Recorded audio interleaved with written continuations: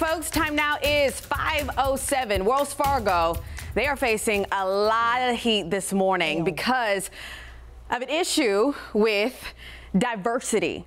They are trying to diversify their company all in all, but according to Times Magazine, they are not doing it the right way. They are holding interviews for diverse candidates for positions promised to white men by saying, hey, we're going to bring in a so-called woman or a so-called person of color to fill that spot, just to make sure that we are looking good on paper and avoid possible audits. So folks, why would a person do this? Why would a company do this?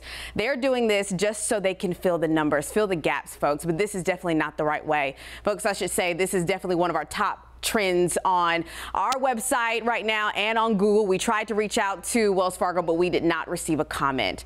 A lot of people on social media obviously reacting. One person say, you talk to any black folks who had to go through shame interviews simply to check the diversity box.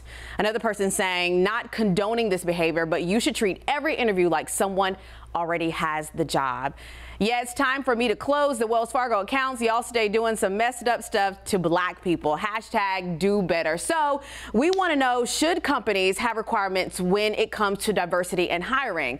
Sarah, I will say a former executive spoke up about this to Time Magazine and said, hey, I'm a white male, and I actually was in that position to hold these so-called diversity interviews, even though they already had filled the position. So just giving you some perspective on how this issue really played face-to-face with the candidates that they really wanted to fill the numbers with. And we've seen this with organizations across the board, including the NFL. So this morning, text 704-329-3600 and let us know what you think about this. Sarah? Ruby, thank you.